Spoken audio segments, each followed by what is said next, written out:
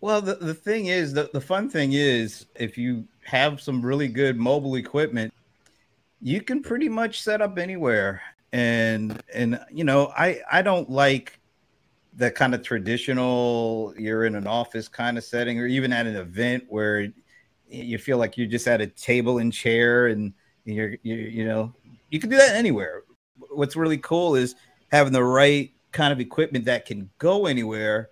You can find better locations, and I like to think if you can find more comfortable, more casual conversations to have these conversations, well, Yep. locations to have the conversations, you end up having better conversations. So that's kind of what I go for. Oh, this is the She's camera. This is the latest. Thank you. First of all, thank you, Tracy. It's the latest in my collection. I mean, I don't even want to tell you how much I spent, but I'm just looking on my table here.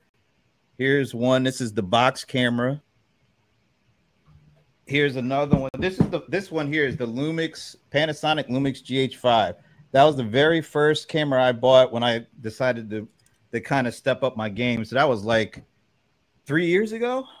And since that camera, I probably got about 10 cameras, man. You know, and I don't even want to tell you how much I spent, but the one that I'm using right here, this one I just got in about a month ago. This is the one I've been waiting for. It's the latest from Panasonic. It's their S5. What makes this one really nice is the autofocus is so good. That was the big, and I don't want to geek out too much. Tell me when you need me to stop, but these are the things that I think about when I want to be able to capture really good conversations. So I want to capture good images and good audio quality, right. either when I'm, you know, doing this or out on the go. And so those are the things I look for. So thanks, Tracy. Yeah, I'm loving this. This camera has been really good so far. It's the one I take on the road now because it's easy to travel with. It's very compact. You can buy lenses that are pretty compact. This lens is like this big, but it packs a while. It gives you a really good quality. So that's the kind of stuff I'm looking for now. Great quality, but easy to travel with. Yeah, she says she's got a lighting video camera sound girlfriend, and the color is so true. She's a geek too. Yeah, we can geek out a little bit on production here, and I want to get into that a little bit more. In fact, I've been working on a hobby project to get my $1,500 Canon X810 to communicate with Ooh, my laptop. I have nice. not succeeded yet, but that's a whole other story. But I want to get back to Tracy's original point around the stock art, smiling people, and stuff like that, because we'll get into a little bit more in a bit on the problems with enterprise video. But Tracy, to your point, one of the reasons why I like Brent's work is that he does like to put people in a more informal vibe. And we'll get into that through, you probably saw some of his Players Productions videos by now. Seems like he's on LinkedIn shooting video, 50 times a week. But they have a whole network. So I'm going to let Brent do a shameless plug about that at the end, what he and Paul are up to. But for now, what I wanted to just say is I think, yeah, that's what's cool about having such a portable kit is that you can kind of just set up, sit down and talk. And, and yet with the adequate attention to how things look and sound. And that matters, right? Because the advantage of the studio set in the past was that the portable kits just didn't look good enough, and the Wi-Fi connectivity sucked, and all this other stuff. But I think we're finally getting to the point now where people can do what you do. Like you have this backpack full of stuff, and you set it up and run. Yeah, the other thing about the backpack full of stuff and the stuff that's in the backpack, things that I know I didn't consider when I first started going down this path, but it became painfully obvious. You want to be able to set up quickly. You don't want to have Yeah. there's a million pieces that you could actually get stuck trying to piece together. And if you only have a certain amount of time, you can have the greatest stuff in the world, but if you don't have the time to set it up and make sure it works correctly, it's no good. So, and I'm not a professional videographer, I'm, an industry observer kind of person.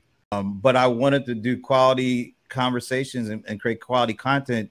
So I'm still learning, but you learn on the go, and you want to make sure you buy things that are easy for you to assemble in a short amount of time, so that you can spend the most time with the people you're having the conversations with. And sometimes, that's one of those things that I never thought about up front, but I have definitely learned, because last year when we first kind of got back on the conference scene after the pandemic stuff, Paul Greenberg, you mentioned Paul. It's Paul Greenberg, who, of course, most people know is the godfather of CRM, who's also my co-host on the CRM Players, and we partnered on the Players Production Network.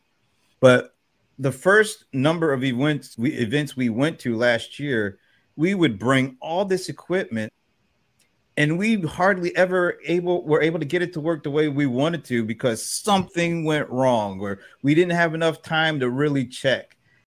And so all these lessons that I kind of learned, for the last year or so, year and a half or so, and I'm hoping to share, because it's things that you just don't think about when you first go down this path. But the key, like you said, is how do you create and have great discussions with people, out there when you're at an event and you have limited time to get to them, and you want to be able to have a great conversation and pull as much information and insight out of them without being weighed down with setting up a whole bunch of stuff, and then it doesn't work the right way, and then you're trying to tweak it, and instead of focusing on the conversation. So those are things that, lessons that I learned, that I'm hoping that maybe some of the arrows I took, people don't have to take.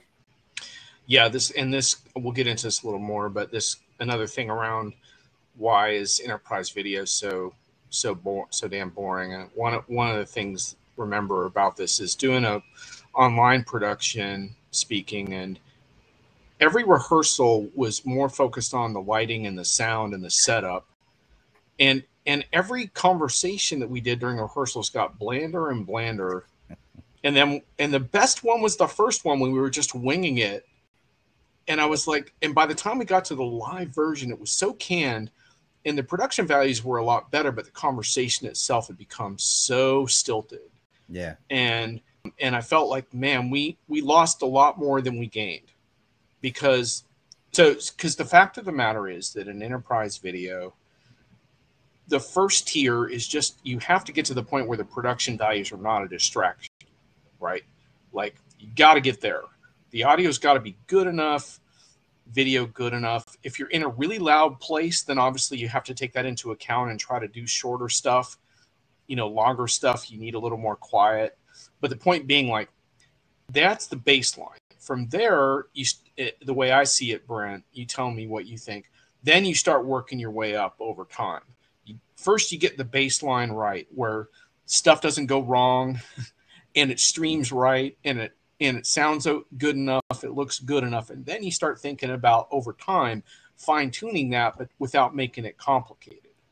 Yeah, I think the key to any video, regardless of its enterprise focus or it's personal, you're trying to have fun, good sound is as important as good video quality image, because if the sound is jacked up, people aren't going to watch. I don't care how clear the image is or how interesting the conversation may be. If the sound is cracking and snapping and off, people aren't going to watch. So you do have those baselines. Get your sound right. Have a nice image quality. Make sure that if you don't have great sunlight, you don't want to be backlit. You want to make sure that everybody can see the faces of the individuals. Those are like table stakes, right? But to your point, you have to have them, because you don't want any of those kind of distractions when you're actually sitting down for the conversation. Okay, let's try this one then. Yeah. Do we have the photo of that? Is that showing up? Yeah, I'm seeing it. Okay, cool. That was just a couple of weeks ago at Genesis Experience in Denver. I think they were at that really nice Gaylord Center there, and as you can see, we're outside, very casual. That with me is Brett. What is Brett's last name? Brett Weigel. He's an SVP and GM over at Genesis. And what I wanted to do, because I've known Brett since his days at Salesforce, always had good conversations, and I wanted us to be casual. I wanted us to not be, in that structured environment of the conference, and we were Right. able to come outside. They actually, you can't see it because it's kind of the shot is kind of tight, but people are out there playing cornhole. I mean, it was like I said, it was like a quad, like you used to go, when you go to college and you're a kid, you're hanging out in the quad. That's the setup that they actually have for this conference. So inside, everything is very structured. Outside, people are walking around playing cornhole, sitting out eating lunch. And so that's the setup, I decided to go with, and Brett was game for it.